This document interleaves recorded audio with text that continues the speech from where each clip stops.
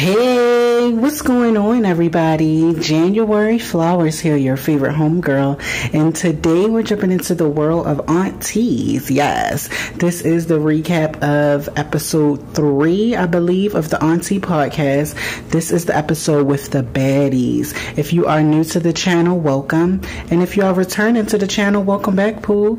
Like and share to help a small channel grow, and of course to support your homegirl. Now, this is my first time watching the Auntie podcast on Zeus Network. It is hosted by Tokyo Tony, Tia Kemp, and Carlissa, which all of them are related to hip-hop entities. Tia is connected to Rick Ross, Carlissa is connected to Blueface, and Tokyo Tony is connected to Black China. So they have a podcast on Zeus. I haven't really been watching because, you know, I was like, hey, what is it going to give for me? But a lot of people have been saying that it's really funny, and I did get to see that tonight. Of course, I tuned in because we cover the baddies, and I wanted to see if they were going to say anything of interest. It is like a 40-minute segment, and I'm going to tell you some highlights from it. This won't be an exact breakdown of the complete episode, but it's just going to be highlights from what stood out from that episode. Now, before I talk about the baddies, I'm going to talk about the host, because a part of me not tuning into the series was because I was not simply ultimately pulled by the 3 hosts. But after watching, I have thoughts on all 3 of them. I'll start with Tokyo Tony. Watching the interview, I definitely have to say she stood ground when it came to her trying to get answers out of the ladies, trying to make dialogue, trying to get to those deeper details. She did ask a lot of fan related questions. Of course, she was gaslit by Natalie, saying don't believe the internet is always false, which, okay, Natalie, I do think Tokyo Tony is a good host. Actually, she was trying to get to the deeper details, relatable, you know what I'm saying? I'm passionate, able to throw in shade and bring it back around to the realm of light. I guess that's the balance Libra in her. I definitely can say Tokyo did her thing as a host on the Auntie podcast. Now, Tia Kemp is someone who's new to me. I've never heard of her since her online antics began. Then I heard of her. You see what I'm saying? I'm seeing her on this podcast. Tia, I have respect for you, because towards the end of the podcast, she spoke some realness to the ladies, specifically I want to say Natalie. Tia was keeping it real with her, and I can appreciate some things that she said on the lines of she's employing a lot of women, you know, it is opportunities out there, but you know, it doesn't always have to go to a physical swing. Observe it, and I noticed that they said she's a Scorpio. It could go back to that, but she noticed Natalie's ways in the interview. Like she said, oh, Natalie must be getting nervous, she picking up that purse. I like people like that who can notice the smaller details. So Tia, yes, I know you was like that, sis, but I should have known, but I didn't know, you know what I'm saying? So Tia, cool. Carlissa, she is someone who I would say met the most through covering Krishan and Blueface. I've seen a lot of her coverage, even Callie now on Baddies. When it came to Carlissa, she gave me exactly what I see online, which was comfortable. And I'll tell you why, because like it wasn't a level of I won't know what she's bringing. It was exactly what she delivers online, her rant videos.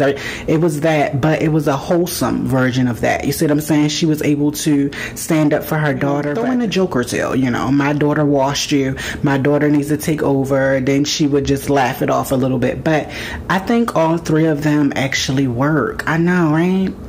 I actually didn't mind them. So ultimately all 3 ladies did very well, and I think all 3 were needed to combat the baddies. We did get a lot. Now, before going into it, let me just tell you guys a little bit of what was covered. We have heart disease. We have warrants, yes. We have one of them, I guess, being deflective, but maybe starting to see the light through the shade, because towards the end of the episode, the three hosts had a conversation with Natalie about transparency, and I'm going to speak to you guys about that because, you know, it was real, and I hope she caught that because people can see that she a robotic AO. But anyway, the interview consisted of the ladies talking to the baddies about themselves and of course the franchise. Who's your favorite? What was your favorite season? We don't even get that, but they did ask them, so I'll just go through the ladies. Let's start with Scotty. Now Scotty, of course, this episode I can say she did good. I can definitely tell they got to Scotty towards the end of the interview. She got very snippy with Tokyo Tony, but throughout this interview, what did I learn more of Scotty? Well, the OnlyFans, she said that she works out. She said, I could work you out. Now, my thing with that, y'all know I'm going to talk on it. Why has she yet to drop the name, the link, the Addy? It's like she was promoting the OnlyFans more than a workout business, but it is what it is. Of course, she was looking for liquor.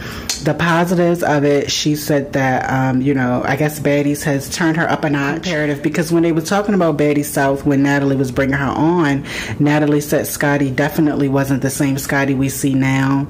They did bring up who she's dating. She laughed it off. They asked her, did she have any add-ons? She left it off. But the big part I took away from it was Scotty was basically thrust into this world and is trying to figure it out. You know what I'm saying? I do think there is something there, something real with her. But I also feel like there is, I want to say, a veil. You know what I'm saying? I don't know what it is, but even when Natalie mentioned her warrant, she was like, why would you do that? Which is true. Natalie was throwing a lot of stuff out, but that's her deflection. You see what I'm saying? I'm going to speak on that too, but out of everything Scotty said tonight, I think I learned more of her? A little. You know, it was a little vulnerability. You know, out of all three, I could say maybe she was the most open to the experience, but I didn't really learn too much more on Scotty. But girl, get that warrant cleaned up, sis.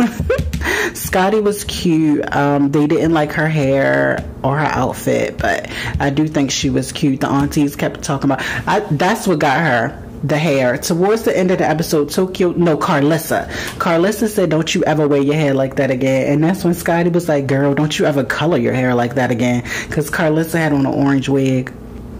The next person I'm going to talk about is Sister Rolls. Rolly, they talked about her surgery and things like that, and she said that she didn't do it for insecurities or stuff like that. She did it for health. She said once she finished One More Chance, the boyfriend she had at the time passed away. So when she went home, she was eating. She ate. She said she gained a lot of weight. Ultimately, she went the surgical route because she was lazy. Rolly did admit that she was lazy. When Tokyo and them was asking the ladies what's their age that they want to finish with Baddies, Rolly said 33 or 34. She wants to be finished doing reality, and she wants to go to scripted work. And I said, that's so crazy, because Scotty said she wants to go to scripted as well.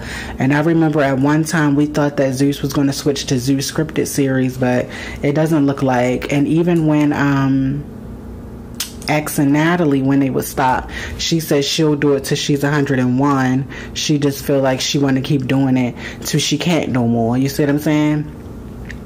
Rolly mentioned, of course, people talking about her being a star overnight. I did like Rolly in this interview because she has her own mind. Rolly was smiling a lot, of course, being, you know, Rolly, but it was some things that Natalie would say, like, aunties need to get off the internet and stop doing this stuff and stuff like that. And they would go to Rolly, right, and say, Rolly, why is she saying that and doing that? Rolly was like, I don't know. I don't think y'all need to get off the internet. Y'all fine. I like that. She can hang around Natalie and not agree with everything she says, which I can see now Scotty does it, but not as blatant as Rolly, because towards the end of the episode, once again, they mentioned that Natalie had spit out her juice when they said, does Scotty go down on Natalie? And they said, well, if you didn't go down on her, why did Natalie spit out all her juice when we asked you, do you go down on women? That was a big thing about them sleeping with each other. They asked that a lot. And Scotty was like, because Natalie's a weirdo like that. So I think they're pretty much aware of her. And Rolly's addition to this interview, I can definitely say, was cool, because Rolly kept it real to her degree. She talked about her dancing, depression, EBT. Did I learn more of Rolly than I knew before? It's hard for me. You know what I'm saying? Because I cover their tea. So for me, no. Everything she mentioned besides the heart disease was the reason why I feel like, because that's the thing, she could have mentioned that on her show. I didn't even know why she didn't mention that on her show, but at any rate, Rolly's piece was cool. Now, the last person I'm going to talk about is Natalie, of course, and it was a lot of deflection. I don't have many notes. Tia and Carlissa did mention that Natalie is way more humane and tolerable when she's with her mother and child. I mean, when she's with her husband and child. And when Carlissa and Tia was saying that, I was so confused and bewildered, because I said, when has Natalie shown that side of, I mean, they must know her off camera. That's what I was thinking, because I'm like, when have we seen her subtle or soft? But they was clocking her tea. Child, all through the interview, Natalie was using her power of deflection, like I told y'all, against Tokyo, against Carlissa. But it was something about Tia. It was something about the Kemp. That's what I'm talking about, y'all. That's that Scorpio energy, that water tea. She told Natalie for this next era, and I think it was Tokyo too. It might was Tokyo, yeah. It was all three of them, really. Tokyo, Tia, and Carlissa. Now that I'm thinking about it, it was one of them mentioned it first, though. Might was Carlissa or Tia, but it's something about her veil. They said for Natalie to be going at the rate she's going, which is very powerful right now, they said there's a level of transparency that's going to be needed to get her to the next level. And I hope she received it, because you can see she was moving her hair, flipping her hair. That's signs of deflection for y'all who don't know.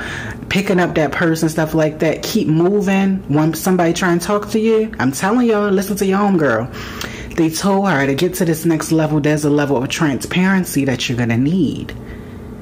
And they said being soft with your daughter, your husband, people can appreciate that. And that's when Tokyo said, what y'all mean? She human? She act like a human? Carlissa said, no, she does not. She said everything in her life can't be about money and getting to a bag, especially when you AKA have found it. And I was sitting there listening to her, and I was taking it in as a viewer, that your whole existence can't be getting to whatever this bag is. You have to produce more. And Natalie said that when all the baddies come together, it's like gold. She can't pick one who's her favorite. We all get along. I think that's phony. But I honestly, after seeing this and seeing how Rolly and Scotty have learned to deal with Natalie, I don't think she can help it. And I'm being real, y'all. Watching her from ATL to now, because these are the examples I have. From what I can see, I don't think the girl can help it. I really don't know what it is, if it's a perfection thing, or because one part of the interview, Tokyo said that, mind you, it was a lot of funny moments. I'm probably going to miss some. It was a lot of funny moments from Scotty searching for liquor, rummaging through the liquor bottles, jokes they was telling each other. It was just a lot of fun. But ultimately, I don't know if she's going to take their advice and be more transparent, because Tia said it's a few glimpses, and I'm glad Tia said that. It's a few glimpses on baddies that you can see the more human side of Natalie, but it's not too often. And all of them was clocking her tea. She couldn't do anything else but sip her tea. You know what I'm talking about? Rolly was laughing, Scotty was laughing, because it's true. Even, and all of them shady for real, because they was, when the ladies would ask them like fan questions, like, are you doing this, did y'all sleep with each other, they always would look around and say no, like that, child. Of course they asked Natalie about the Curtis situation, child. She beat around the bush. Who's Curtis? Tokyo say, you getting a divorce? No, I love it at home. You know what I'm saying, y'all? It's very, should I say childlike responses? I don't know. But it is what it is. It's what we would expect to get from her. Ultimately, do I think you should race to see this interview? No. The tea is lukewarm. You won't be getting, I mean, look, the hottest thing you're going to get is Rolly saying it was for heart disease. Scotty got a warrant. Natalie still see through. You see what I'm saying? Like, yeah, it is what it is. But ultimately, I think the ladies are doing a great job. They did say next week that they would have Sydney Starr's boyfriend on the show. So we gonna see what that's given if I tune in. But you guys comment below and let me know what you thought about this episode if you did watch. If you did not watch, you ain't missed much, Jack. I will be back with the Baddies Caribbean recap. Stay locked to the channel because I will keep you up to date with all the latest tea. And remember this, do the best you can with what you got. And I will see you on my next video. Bye.